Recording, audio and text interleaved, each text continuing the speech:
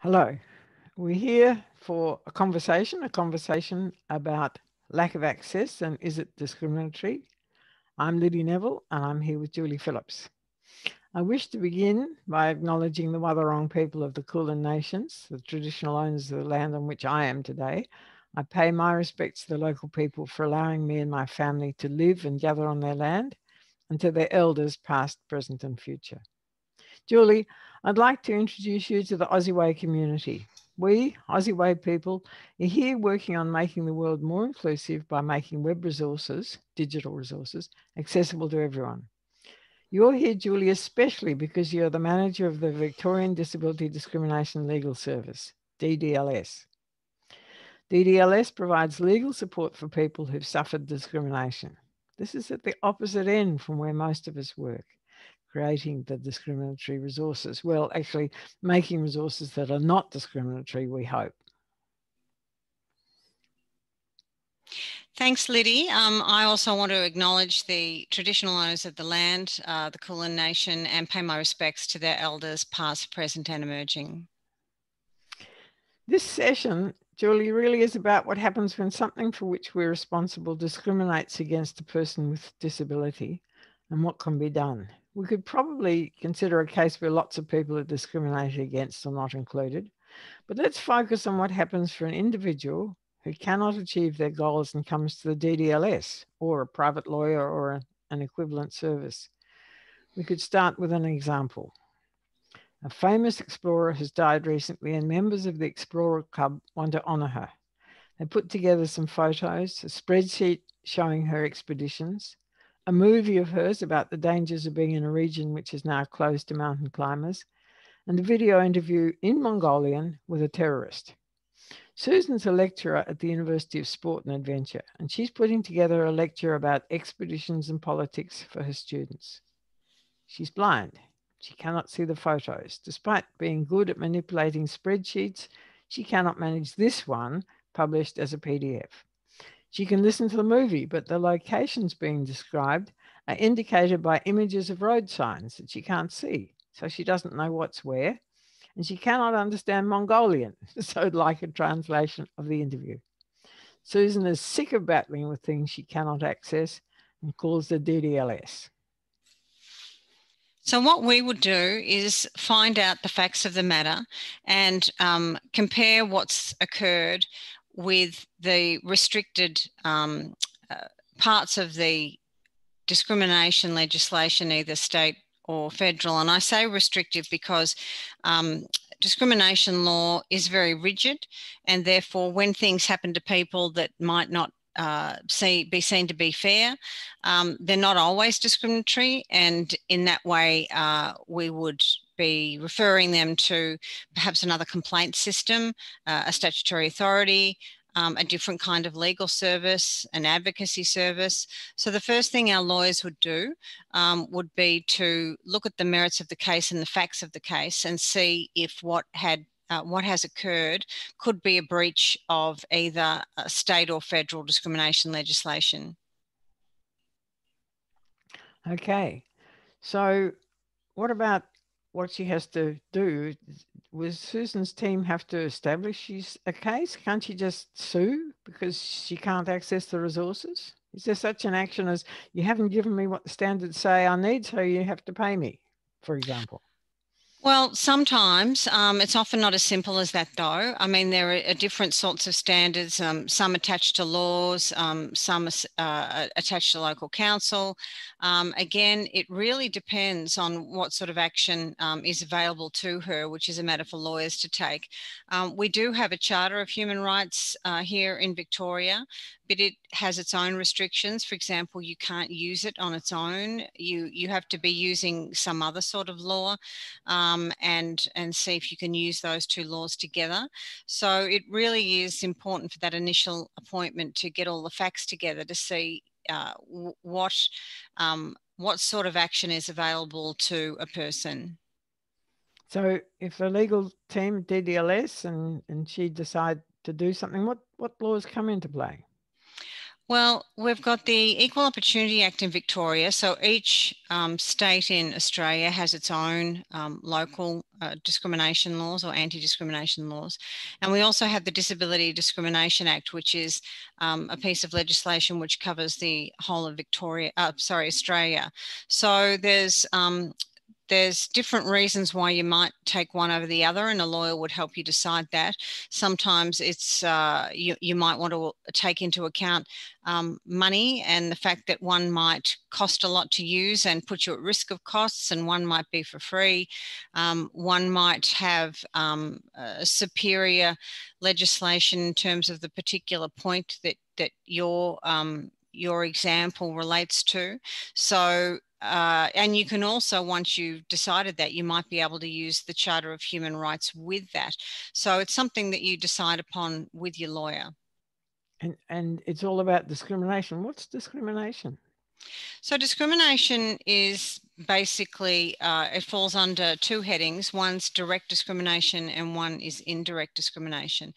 And to make it really simple, which it isn't, direct discrimination is treating someone unfavorably or less favorably because of their disability. So you might be treating them differently. You might not employ someone because they have a disability. You might not allow someone to attend something because they have a disability. So that's direct discrimination. And indirect discrimination could be something such as treating people all the same. In other words, not doing something special for a person with a disability when that's exactly what needs to be done. So you may, for example, say that everybody has to prove their knowledge of a university subject by recording their knowledge in front of the class on video and speaking to that knowledge. So a deaf person may not be able to do that because they can't speak, and they need instead to do it through Auslan. So again, it's when you impose something on everybody that disadvantages the person with a disability. Lastly, we have the provision of reasonable adjustments or lack thereof. And look, depending on which law you use, that falls under a different area. But basically, it's to do with the non-provision of reasonable adjustments for that person or supports, to put it simply. Okay, so if you deliberately make something so that I in particular can't have something as unneeded, and you don't make reasonable adaptations, I'm discriminated against. That's according to both state and federal law. And if you make something that's not good, it's good for everyone, but I suffer discrimination because I can't get what I need, I'm discriminated against. Do you have to make it work for me, make accommodations and adjustments? Well, look, the simple answer is yes, but unfortunately, there are a lot of exceptions. So, for example, if you're a small organisation or a neighbourhood house, for example, that runs on no money or just a bit of a council handout, and you are expected to do something for somebody with a disability which costs more than you will ever have, then, for example, you'll have a defence, which is basically that you can't afford it. And that defence needs to be tested, obviously, because there are people that might say they can't afford it when they can.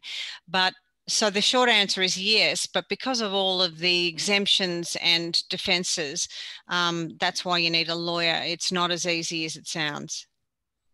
So in the digital sphere, we don't have specifications and standards that cover everything, but we do have quite a few of them.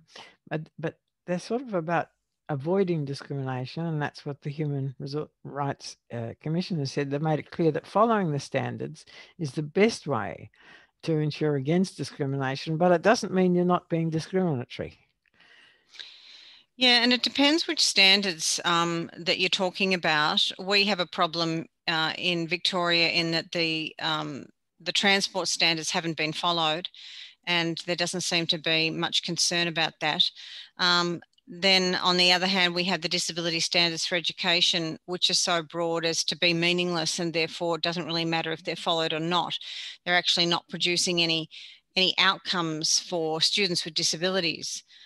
So in theory, while that's nice to say that following the standards would fix everything, that's just not the case. And the other kind of interesting thing is that if you do follow the standards, and to achieve the standards, you might actually do it one way or another way, and you manage to make things that are satisfy the standards, you're not going to necessarily make the playing field easy for people. The Digital Gap Initiative points out that you might have accessible solutions to the digital payment problem, but you might have lots of different solutions. And so somebody trying to use one of these things might actually be able to use it, but not know that it works this way this time and that worked the way the next time. And so that in itself almost makes it inaccessible. So yeah, and different people with disabilities have different issues accessing the same thing. And so when people are designing, whether it's equipment or software, they have to be cognizant of all types of people with disabilities, because they might just focus on one section of the disability community and come up with a really good solution for them, but inadvertently ignore another, and it's not accessible to that group. So it just goes to show the importance of consultation. And in the digital world, that consultation is sort of, we do our design and then we put something up there, and we very rarely have an actual conversation with the person for whom we've produced the resources. And couldn't, in Susan's case, could the Explorer Club say, well, they're not discriminating, they're just putting up stuff that would be nice to share with their members? Yeah, and they might say that, but discrimination law covers a whole lot of areas of public life, I guess. And if it's a club that's open to the public, sporting venues, clubs, pubs, schools, employment, whether it's recreation or something far more serious, they're mostly covered by legislation and discrimination legislation. So if one part of the community can access it, why shouldn't, in theory, the rest of the community or the whole community access it? That's meant to be the theory behind it. But then again, you've got some exemptions, which I talked about before. And so if the neighbourhood house has 10 steps, and then someone tells them, well, they've got to put in a mini lift, which is far more than they will ever receive in funding over a 10-year period, that will be a defence and a reason why they don't have to do it. It's not so much because the what's going on in that community house might be trivial. It might be a macrame making course, I don't know. But it's more about, is there an exemption that applies to them because of their size, for example, which means that even if they've got all the good intentions in the world, it's just not possible for them to create access for everybody. And I guess the other side of that is the person who's feeling discriminated against, their position is this may be essential to them, to what they do. It may be that it's just macrame, but it may be that they're actually the world something or other champion, and they need to know how to do this macrame to complete their job or do something. Would it make a difference, for example, if Susan was in fact employed by the Explorers Club to provide lectures for the university, and she actually would argue that she couldn't do a job properly because if she does the lectures with what she can get access to, it's going to be inadequate. She won't be doing very good lectures. So they need to make all of that accessible. And if she asks them to make it all accessible, in the end, they turn around and say to her, well, you can't do the job, we'll get someone else. So is it the significance and that brings of it? in that brings in, for example, then employment discrimination, which is a bit different from the scenario before where, she might have just been accessing something that the club was providing as an end user. Again, though, unjustifiable hardship or the ability to afford some adjustment will come into it. But if you're going to ask someone to do a job and the job's not accessible to them, that's a big problem. On the other hand, not employing her because she's got a disability and they don't want to make the adjustments for her, well, and that's just a different sort of discrimination. So again, you know, you'd have to look at all the facts and circumstances around what was happening. And that's why you need a lawyer too, because it's not easy by any means. And we have this interesting problem. I was referring then to an ISO standard 20016, which is about assessing how important a particular thing is to an individual and making sure that you don't discriminate against them when there's something that's important, rated as important, for example, to do with the law or their education or their health, compared with something that's purely for fun. And that becomes an international standard that's been adopted, I think, as an Australian standard. But because it's a standard means nothing in the law. It's just a sort of an indicative thing. Yeah, and if you look at, you know, if you put value judgments on different types of activities, look at watching TV, for example. And it's one thing to be expecting subtitles for Neighbours, you know, the show Neighbours. You know, there's some people who might say, well, we've got as much right to watch an episode of Neighbours as the rest of the community. And then you've got more serious things that happen on TV, such as the announcements for the bushfires, the announcements for coronavirus, that sort of thing, which is more life and death. It's all about accessing television. And whatever the value judgment is, you've got, unless you, for example, put subtitles or have Auslan interpreters, you've got a whole section of the community that's not being able to access it. Yeah, so it's, gosh, it's so complicated. Well, if in fact the DDLS was able to help Susan, what could she expect? How long does it take to get some results, and what sort of results do you get when you so-called win a case, or what happens? Well, unfortunately, it can take between 2 and 3 years sometimes if you go all the way through to a hearing or a trial. And so often, depending on what your issue is, it's too late. And while you might start off wanting change, in the end, because the actual change you wanted is no longer available for you, then you might just be looking at compensation.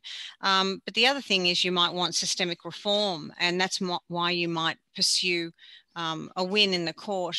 And often for large respondents who it may not be in their best interests to have decisions by courts, they may try and pay off the person who's complained and give them a really good settlement so they don't actually have to make the systemic changes because it's cheaper that way.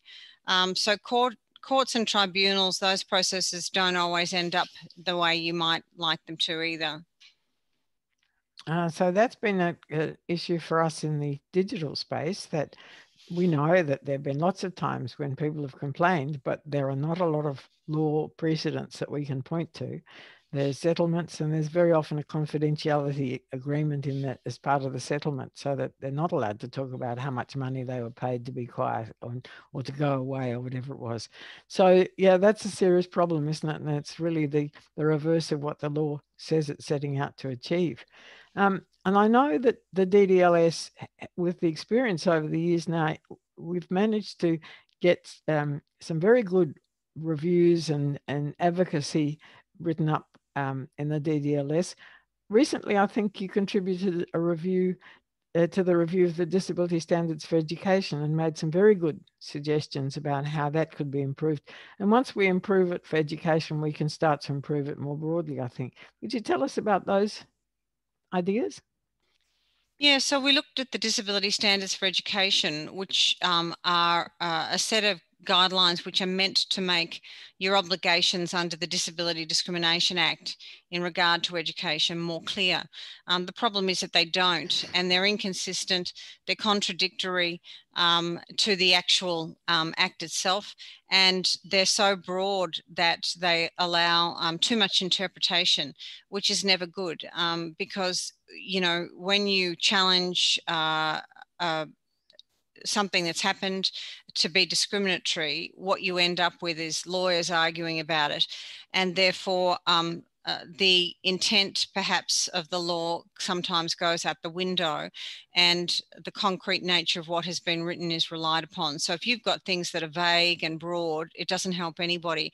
So the standards themselves, we found that they actually took away from the Disability Discrimination Act, and it would be better if they didn't exist. That's how poorly they've been written.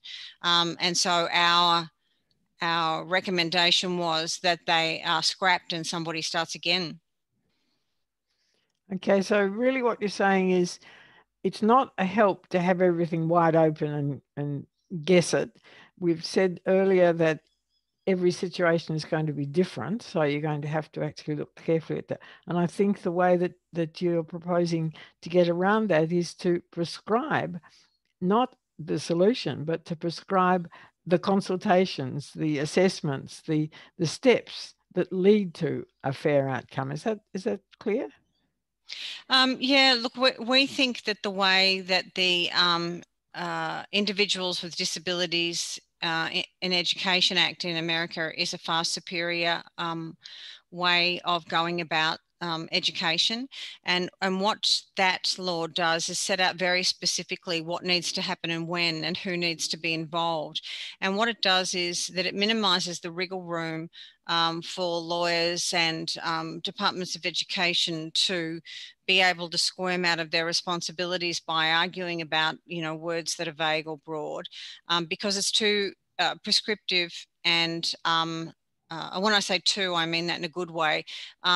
It sets out everything without ambiguity, and that's what we need, because currently, one of the things you've got to do is test your laws and your standards. And you've got to learn from mistakes. And therefore, if after 5 years or even 3 years of standards or laws, you look and you look at the outcomes and you say you're not achieving the outcomes, you've got to reform what you've done. And that's why law reform and the reform of any sort of standard is so important. And we're very slow on law reform here. And we're not having a look at how things are playing out in the courts and seeing if that what is occurring, or those outcomes are following the intent of the legislation. In other words, Parliament set out objectives to these discrimination acts. Are these objectives being reached through the laws? Are the laws and the standards an adequate vehicle for reaching those objectives? If they're not, you've got to quickly move on and change things, and that's what we are advocating for. And I think we've had certainly in the digital context, we've had a problem that originally everybody was described by some kind of medical disability, and what's really relevant is their ability and what they can and can't do and what they need, not what the name of their medical condition might happen to be. But the problem comes about when you talk about adjustments being made. I think that the law in some cases has got very academic and carried on about what is an adjustment, and is the adjustment being made because of the person's disability or because of this, that, or other. Could you explain what the problem is there? Yeah, there have been a few what I call attacks and unfortunate interpretations in relation to reasonable adjustments, which, with the best of intentions, came into Australian discrimination law, state and federal, about 10 years ago. And in terms of the federal law, the problem is that there's that section was really put in the wrong place, if I can be that basic. And so the most recent interpretation, which is probably technically correct, in about 2017, was that you now, as a person with a disability, have to prove that not only did someone not provide you with a reasonable adjustment, but the reason that they didn't provide it was because you had a disability. And when you think about it, that doesn't make sense. It's obviously an error, but that's the way that it is at the moment with the current law. So that's one problem.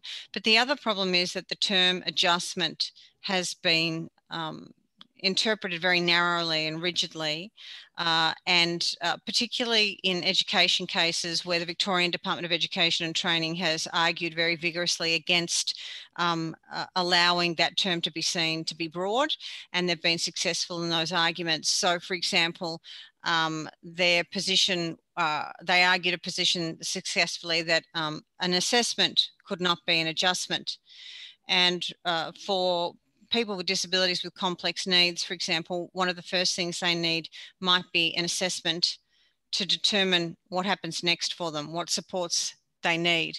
And so the assessment is as important, if not most important, because it must come first, as the support that they get later on. So by arguing that an assessment is an adjustment and it's not needed, you can be in a no man's land for years because you haven't had the assessment that determines the support. So these are the sorts of narrow, rigid interpretations, again, that don't sit well with the objectives of the law, but are nevertheless part of the law now, and don't help people with disabilities. And therefore, given the way people or lawyers argue about the law, and it does become a legal ping pong game, that's why we believe that the best answer to that is to make laws as prescriptive as possible. And we need to broaden, in our opinion, we need to broaden the meaning of the term adjustment so that it doesn't actually get in the way of supports for people with disabilities, which is what it's doing at the moment. So I see the equivalent in the digital space. I mean, what happens in the classroom is that there is a negotiation to a certain extent. Perhaps with the building, you can't put up a ramp immediately. In the digital space, you provide what you think are going to be inclusive or accessible resources. You find out that they're not. Well, how do you find out? And this is the problem, that we haven't actually been focusing on how do you find out what this particular person actually needs.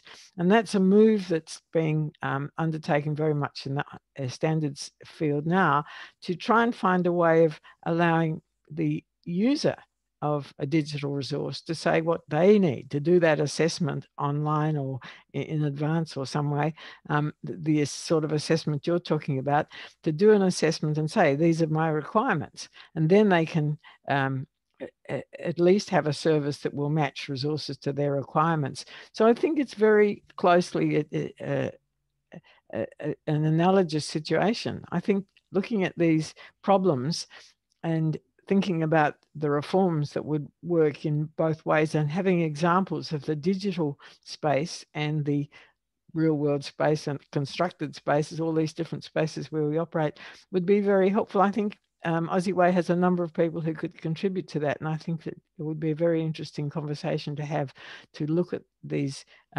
resources that you've put together, which are extremely good, about based on the research about the needs for reform. So I hope that we can do some of that together. I think you said the approach in America is good in this one. That's something, when there is a precedent, something we can look at, that makes a huge advantage for us. And it's a bit of a shift in thinking. So I think that'd be really interesting if we could do it. The idea of thinking about reform, thinking about advocacy, some of these things are things that OZeWAI as an organisation hasn't done up until now. We've been very much having a conference once a year organisation, but we're knowing that other people are doing that very well now. We're stepping a little bit more into the support of the professional accessibility person, and I think these are areas where we will see growth from OZeWAI. So Julie, thank you very much for your contributions. Very interesting. There's always a lot to learn. There's lots more to learn, we know, if we could bottle you and keep you going. Thank you very much for your contribution today. Thanks, Liddy. That's good. Hope to see you again soon. Bye. Bye.